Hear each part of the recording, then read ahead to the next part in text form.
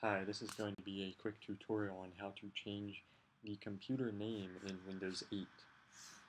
So to begin, click the Start button to open up the new Start menu, and then just begin typing Control Panel, and then click on System and Security, and then click on System. Over on the right hand side, it will have the option to change settings. So click on that, and you might be prompted with a password dialog. If you are, enter your administrator account password.